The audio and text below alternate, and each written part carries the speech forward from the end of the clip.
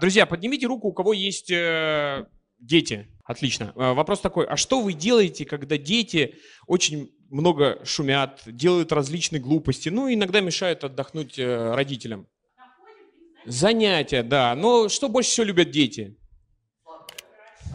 Играть со сладким, да, заниматься со сладким.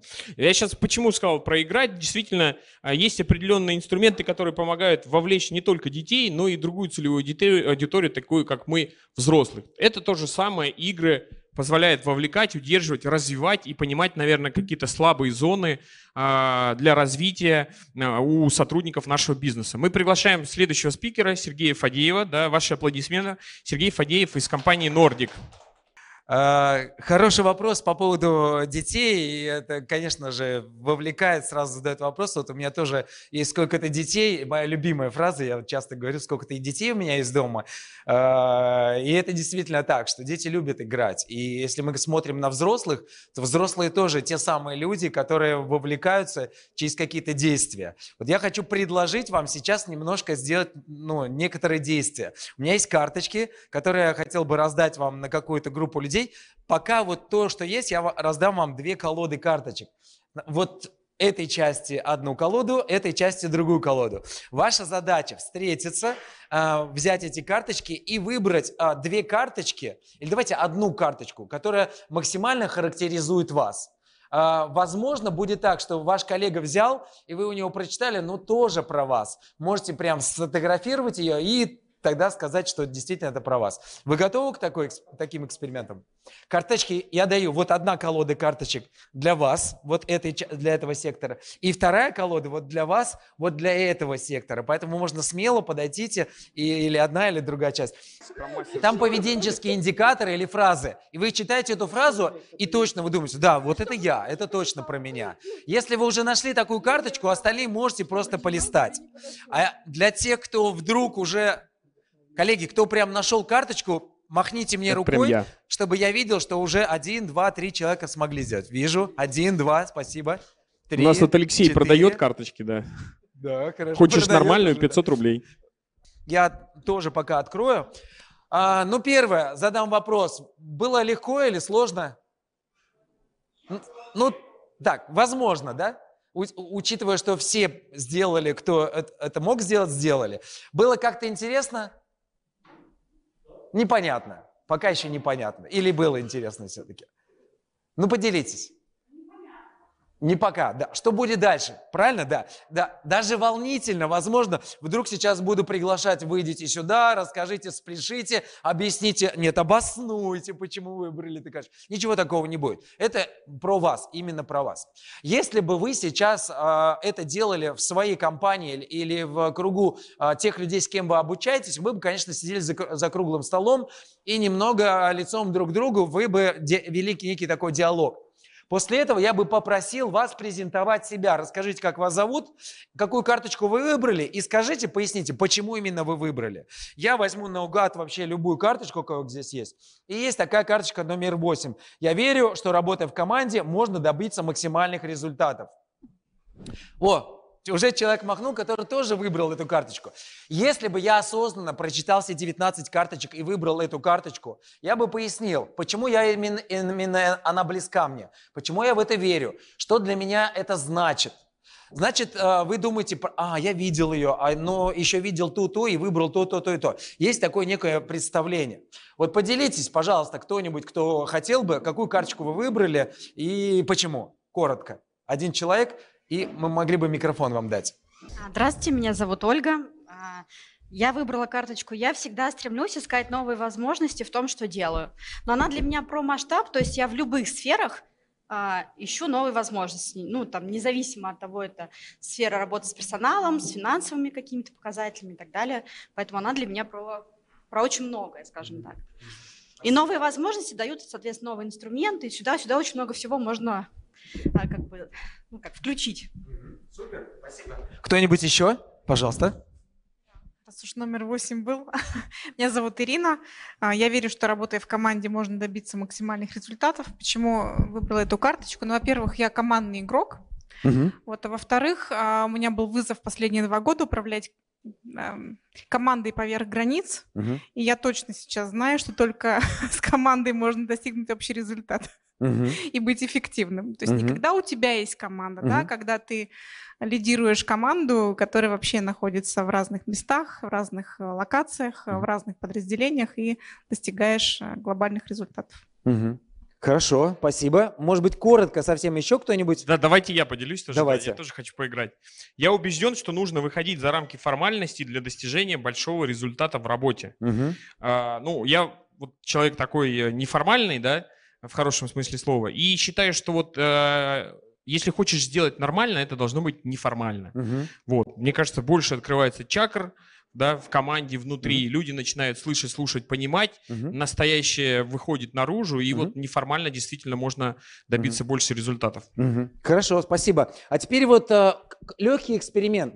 Понимаете, мы все делаем наоборот, но я лишь такой игровой элемент сейчас внес. Если мы посмотрим на Александра, посмотрите на него.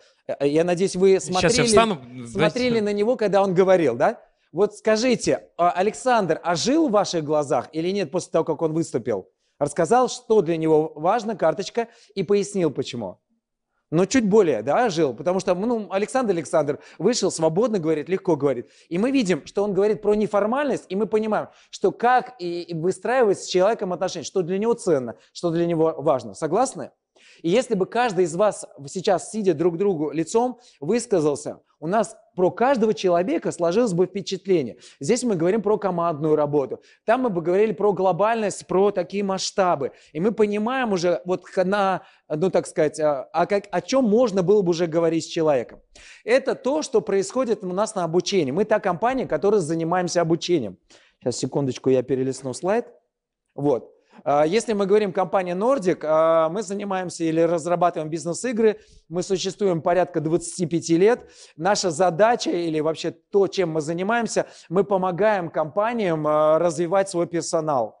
Через это один из способов вовлечения персонала, это один из способов помощи персоналу в их профессиональной деятельности. Если так более тонко сказать, то что мы делаем? Мы разрабатываем бизнес-игры, бизнес-симуляции, мы выстраиваем модульные программы для того, чтобы формировать обучение, мы производим оценку, если это необходимо, через, опять же, те же самые бизнес-игры. Почему? Потому что если мы говорим про сухую оценку, то есть участники обычно с высоким уровнем стресса приходят, сейчас на нас будут смотреть, они оттуда не всегда выносят пользу, чаще не выносят. И уходят с таким высоким уровнем стресса, что же там все-таки было, как меня увидели и что будет потом дальше. Но когда они погружаются в оценку через бизнес-игру, то уровень стресса намного ниже, и мы даже буквально через 15 минут слышим иногда такие фразы, когда участники говорят: ладно, неважно, как я выгляжу и что там потом напишут в отчете, или кто говорит, да все равно вообще, как я выгляжу.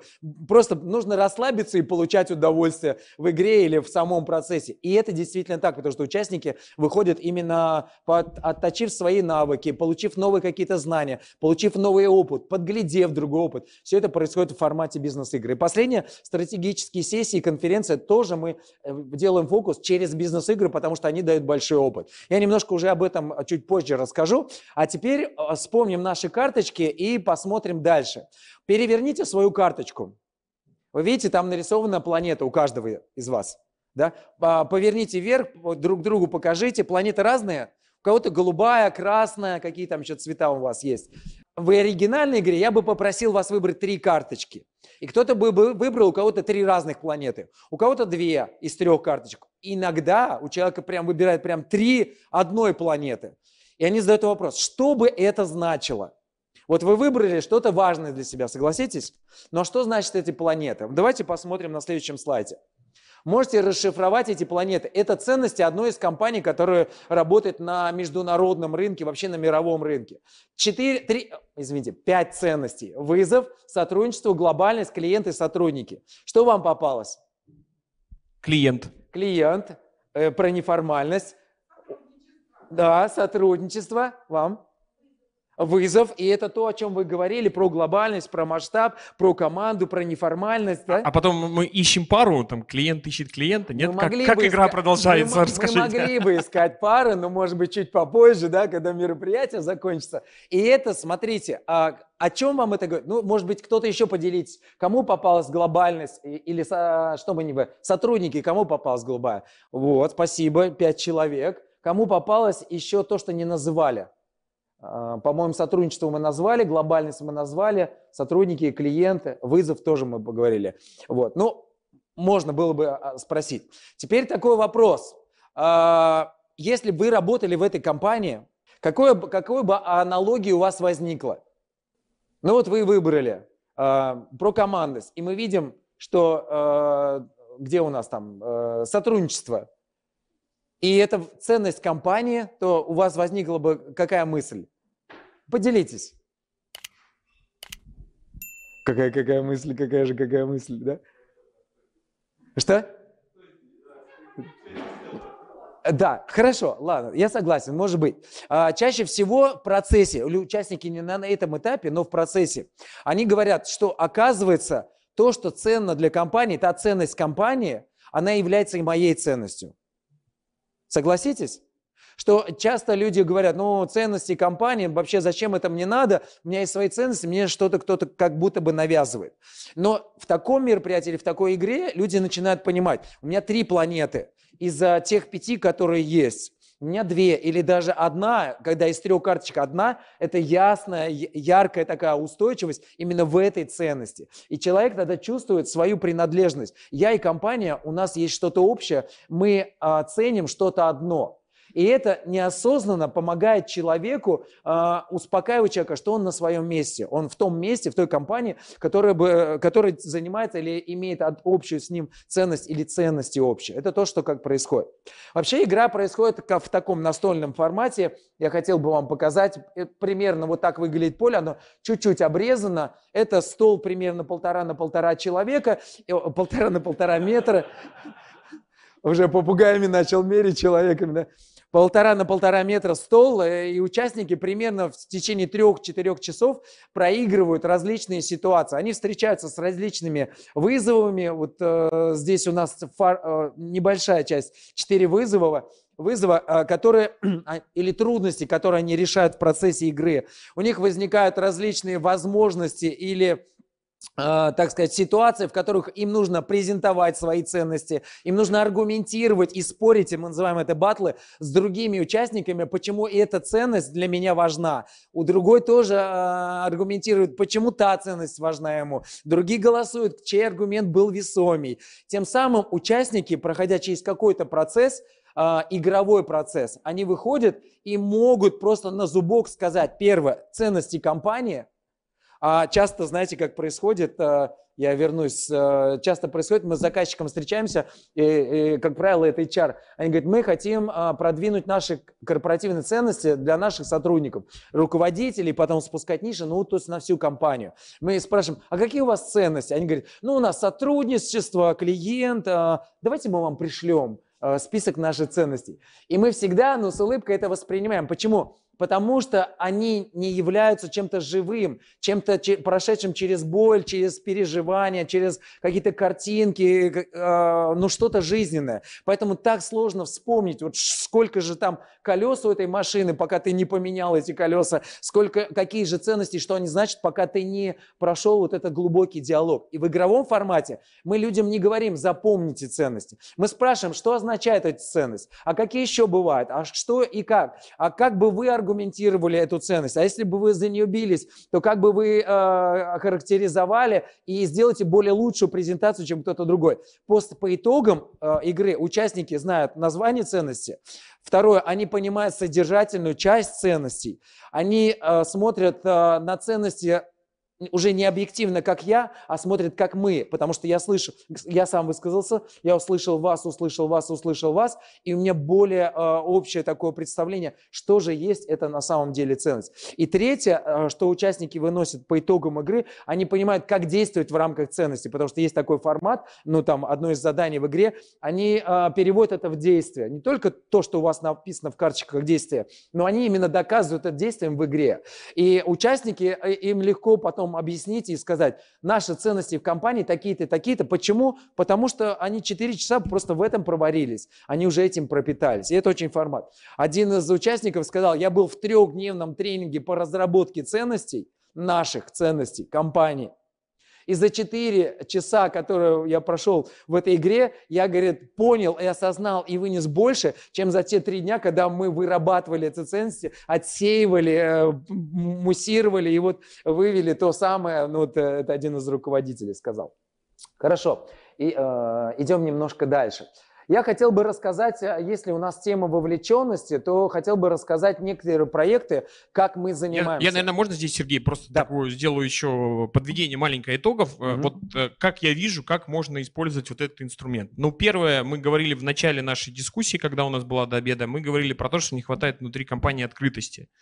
Вот кто был, помнит. И вот как раз с помощью вот этого инструмента для руководителя как раз очень хорошо понять, чем живет, дышит твоя команда, какие ценности у команды и кому какой должен быть подход, что важно для кого, на что нужно обратить внимание. И вот как раз вот эта игра помогает открыться внутри команды и в дальнейшем уже это использовать. То есть, по сути, это некий такой инструмент профилактики, то, о чем мы говорили. Да. Ну да, и это ценностный подход не только с точки зрения руководителя к сотрудникам, да, а это ценностный подход внутри команды, когда люди могут общаться. Если я понимаю, что для тебя важна неформальность, и я подъезжаю на козе под названием «Вы», я буду строить некие такие преграды. Для вас важна командность, да, и сотрудничество. Я тоже, возможно, буду иметь это в виду. Это вот хорошая коммуникация, которую мы могли бы просто внутри выстраивать эту коммуникацию. И более того, мы можем, исходя из этих ценностей, а некоторые компании называют эти смыслы, мы можем вообще просто разговаривать этими темами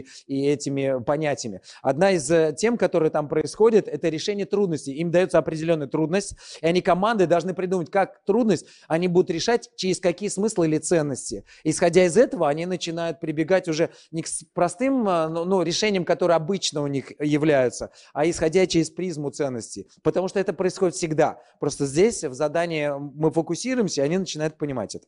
Хорошо. Если мы говорим про игры, это одна из игр. И, кстати, те карточки, которые у вас на руках, это вам в подарок можете оставить, потому что там есть как минимум наш QR-код, название нашей команды. Ну и просто порадуйтесь, что вы выбрали то, что для вас важно. Почему? Потому что это некий легкий фокус. Когда вам станет трудно, когда вам станет немножко грустно, вы можете ее почитать и порадоваться тому, какая вы, какой вы. Поэтому оставьте себе ее в подарок. У нас есть порядка 150 игр, те игры, которые мы разработали. Наша компания за 25 лет – это достаточно большой опыт. Мы та компания, которая прошла вот эволюцию от семинаров. Это когда спикер говорит, и участники сидят, засыпают, потом высыпаются, просыпаются, запоминают какую-то информацию, им дают книгу и уходят. Потом мы прошли тренинговый формат, производили революцию, прыгали в мешках на веревках, делали разные тренинги сложных форматов и так далее. До сих пор прыгаем, да? Ну и тоже можно, да. Я ничего не говорю, это тоже тот хороший формат. Но потом мы пришли и подумали, как все-таки донести до людей информацию так, чтобы они сидели немножко на краю стула. Они были вовлечены, хотели бы сказать, хотели бы произвести какое-то действие, потому что мы произвели действие, это немножко вовлекло. Как только я заговорил, в руках у вас телефоны могут появиться, вы уже так немножко позевать начали. Это нормальное явление. Но если вы в процессе игры, вы всегда находитесь во внимании, что происходит, чтобы мне не выпустить из контекста, это раз. А второе, к вам такое же требование и такое же отношение. Это мое время осталось? Да? Спасибо. Такое же отношение. 10 минут уже как прошло, да, просто показали. Это прошло. Это шутка была. Все. Да, хорошо. И мы смотрим, как некоторые проекты, которые мы делаем, вот, допустим, компания Алроса, это те, которые добывают алмазы, если вы знаете. Большая, достаточно крупная компания живет и работает в моногородах.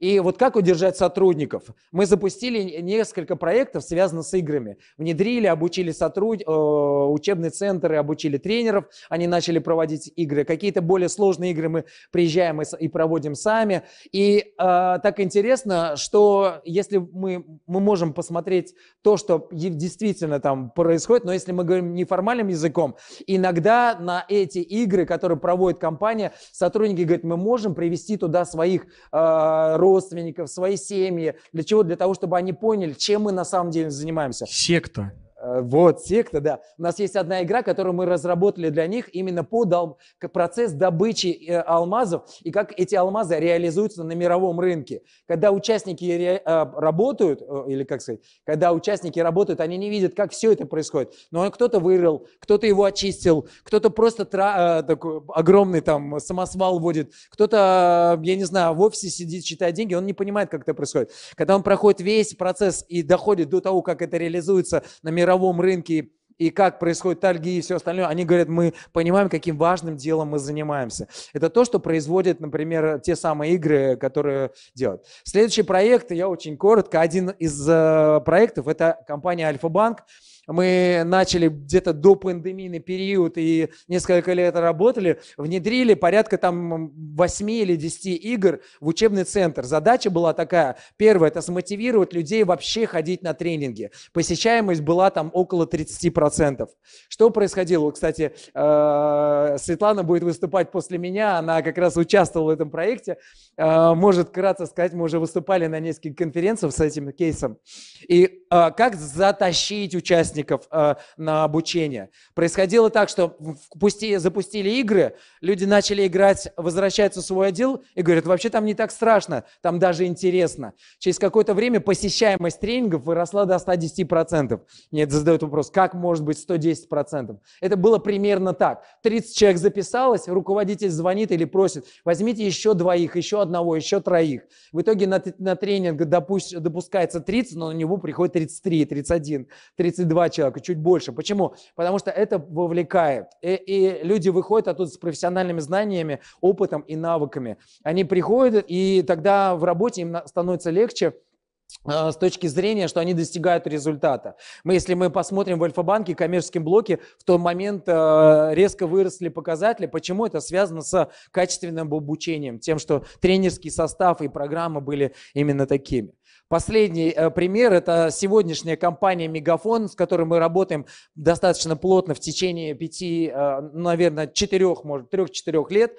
И та компания, которая запускала новый учебный центр под названием «Мега-академия».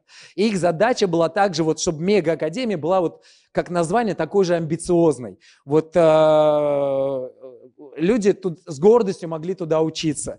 И они у нас выкупили, наверное, все наши игры, которые у нас есть, с точки зрения, вот, которые могут помочь им во всех их темах. Почему? Потому что они решили игровой формат, это самый лучший формат с точки зрения донесения информации. И сейчас я, когда прохожу мимо офиса компании «Мегафон» на Оружейном, или вот вчера я был в офисе. Они играют до сих пор. Я тоже прохожу, смотрю, что-то купить. Они прямо сидят, на играют, асфальте, да. на улице. Да. И я, заходя туда, заходя туда, я просто за 5 минут могу встретить несколько людей, которые были 1,5 года назад, год назад. Как в казино месяца, игроков да, сразу видно. У меня на обучение, или они обучались как тренеры, или как участники, или они просто обучались просто в наши игры. Это действительно на самом деле приятно. Приятно, что люди, когда они, допустим, видят меня, они улыбаются. Я не всех запоминаю, но по улыбке и по взгляду, ты же, наверное, должен меня помнить. И вот поэтому какому-то легкому взгляду я понимаю, что человек был на игре. И было даже трудно. Вот буквально на днях у нас была игра, компания МТС, финансисты. И как руководитель вышел и сказал, вот в нашей компании нас характеризуют как таких сухих людей, умеющих работать с цифрами и сильно критикующий остальной персонал. Все такие заерзали. И такие все сидят, мы финансисты, мы такая суперкаста и все остальное. И говорят, вот сейчас у нас перед сложным процессом будет такая погружающая игра, мы там что-то будем играть, а потом у нас будет сложный такой финансовый, а дальше блок. Мы играем несколько часов в игры, люди заканчивают, что для вас было результатом? Они говорят, я наконец-то понял тех людей, кто рядом со мной. Я наконец-то готов смотреть им в глаза, я с легкостью буду решать проекты. Я понимаю, кому я пишу письмо, кому я звоню, кому пишу смс, или там с кем мы делаем какой-то проект. Это то, что происходит внутри процесса игры. Человек легко проходит его, но он даже не осознает, что с ним происходит. Когда ему задаем фокусные вопросы, он понял, что я научился этому, я осознал это, получил такой-то опыт, и теперь я другой или мы другие. За такое короткое время и за такой короткий процесс. Последний слайд. Игры бывают разные. Они будут масштабные, стратегические, настольные. Одна из игр компании НЛМК, 150 человек, оценка, не остановить было. Смотрите, никто их не толкает, они сами что-то делают и участвуют в процессе. Мы видим, как настольная игра про командную эффективность. И это одна из игр из ценностей, которую я хотел бы показать. Это то, чем мы занимаемся. И последнее, наш QR-код, если хотите, подписывайтесь на наш телеграм-канал. Для себя я точно отметил 3 области. Первая область – это, конечно же, то, о чем мы проговорили, это повышает открытость внутри команды, компании. Вторая область – это повышает, наверное, уровень причастности к тому, что происходит в этой компании. Когда человек понимает весь процесс, понимает, какой он вот этот шестеренка в этом большом механизме и что зависит, если он там будет плохо, хорошо работать, как образ результата может меняться. Ну и третье, я уверен, я сам человек, который проводит обучение, тренинги, и в мешках прыгаем, и все остальное, игры для взрослых, да, у меня QR-кода нет, да, я потом вывешу. Но смысл в чем? То обучение, в котором встроены элементы геймификации игры, это действительно уровень намного выше. Люди хотят осваивать какие-то новые навыки, решать проблемы именно через геймификацию, понимать, узнавать себя. Это всегда проще. Созрел вопрос или мне просто хотите сказать следующий спикер, нет, да? Я просто по фото увидела, что это в основном офлайн, да, какие-то мероприятия. А если онлайн-форматы, да, вообще сейчас очень все как-то стремятся встречаться в онлайне больше, чем в офлайне. У нас есть такая проблема, что в онлайне мы тренинги проводим более активно, чем в офлайне. И вот если адаптация к онлайну и вообще эффективность онлайн-игр, вот насколько она по сравнению с офлайном страдает, не страдает, потому что другой уровень вовлеченности, ты глаза не видишь, ты видишь там через Zoom и так далее.